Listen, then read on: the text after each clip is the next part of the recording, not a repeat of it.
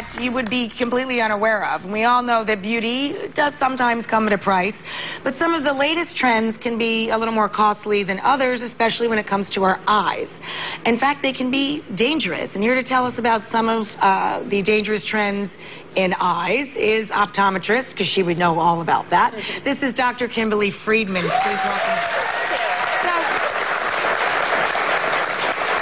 All of us use multiple in one day. All the ladies out there use skin products, hair care products, but you don't really think about your eyes as much as the other parts of your body, right? Right. Well, sometimes we can neglect our eyes by not using the creams and UV protection when we're outdoors, but also a lot of the problems actually come in when we're using products and chemicals in and around our eyes that really have no business being there.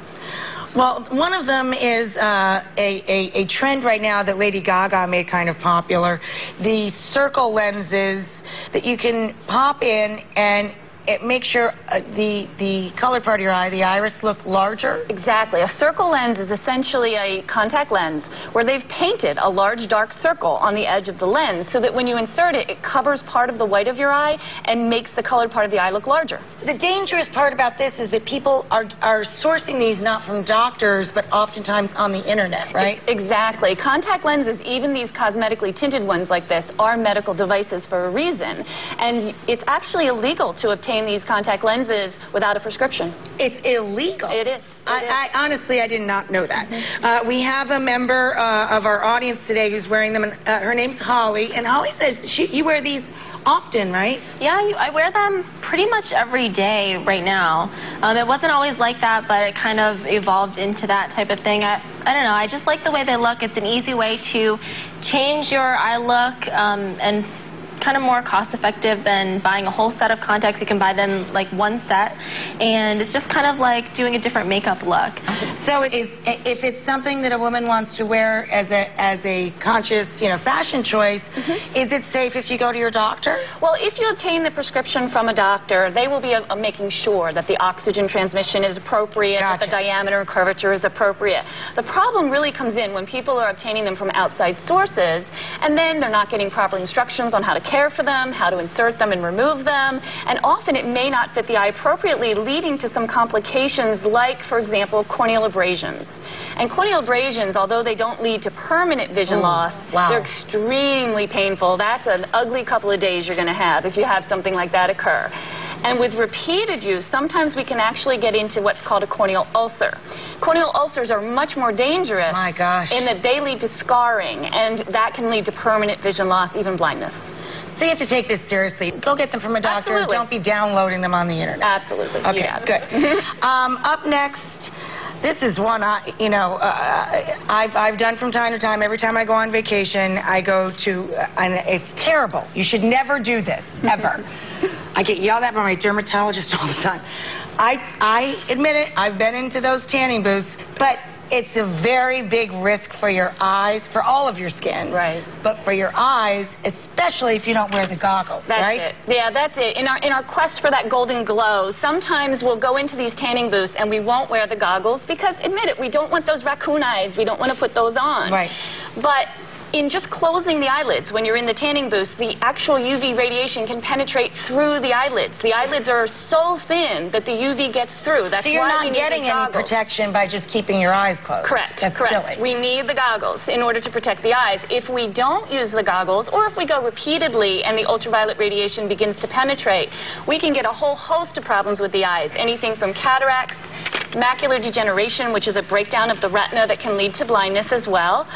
We can end up with skin cancers in and around the eyes, even one called an iris melanoma that I believe we have a picture of, which shows a UV damage to the iris. That's that big, large brown spot there. So all kinds of damage from UV exposure to the eye over time. You have to take that very seriously. Absolutely. And it has nothing to do with frequency, right? I mean, even if you're only going in there once in a while, you have to... You could end up having like a really bad abrasion or keratitis just from one exposure. So, spray tans are pretty good. Spray tans are phenomenal. Yeah, I just started trying those, and I'm like, I love this. Up next is another one I'm guilty of, too. Darn it. False eyelashes.